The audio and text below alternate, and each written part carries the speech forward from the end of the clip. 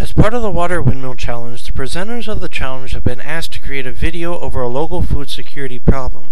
From my area, one of the problems I have identified is the increasing cost of food.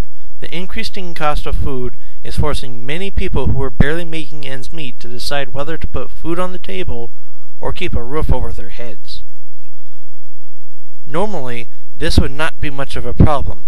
Food stamps and local food banks like harvesters could handle them. Unfortunately, the number of people using the food banks has been increasing steadily, and with each new price hike at the store, brings several new faces to the food bank lines. There are many ways in which we can attempt to curb this trend. The one that I believe can be implemented the fastest and produce the greatest results involves bringing new technology to farmers. Crop diseases are one of the many problems that face farmers.